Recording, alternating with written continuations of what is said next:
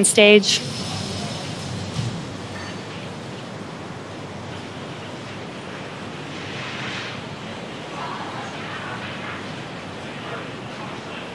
Stage 1 entry burn startup.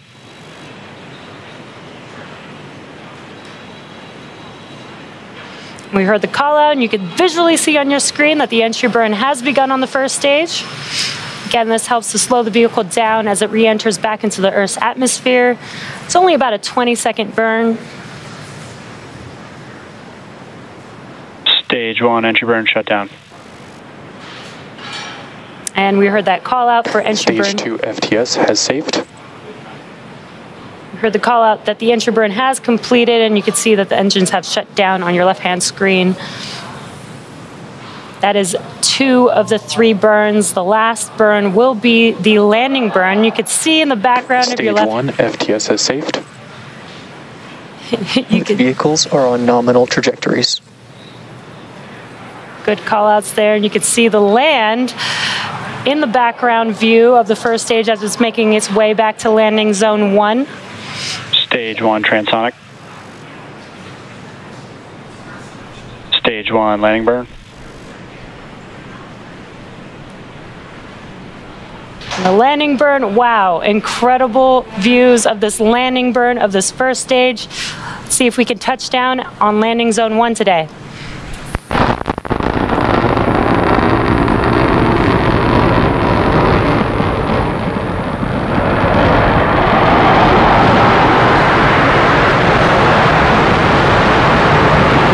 Landing like deployed.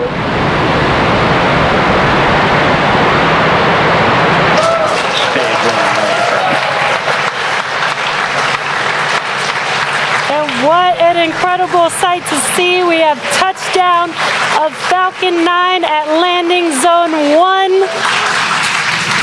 This is our 104th recovery of an orbital class rocket. Guidance. And that includes first stage landings for both Falcon 9 and Falcon Heavy. And speaking of Falcon Heavy, today's flight marks the first time that we have reconfigured a Falcon Heavy side booster to a Falcon 9 mode, which is pretty awesome.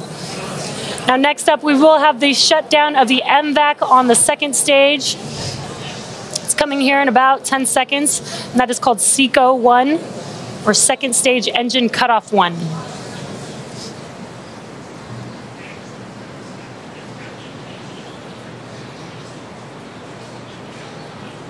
SECO-1.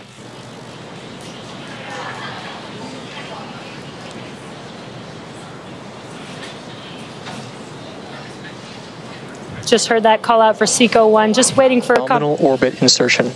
And there it is. We got a confirmation of good orbit. Now, the mission isn't over just yet. The second stage is now embarking on its first coast phase. And after the coast phase, we will light that MVAC engine for a second time around T+.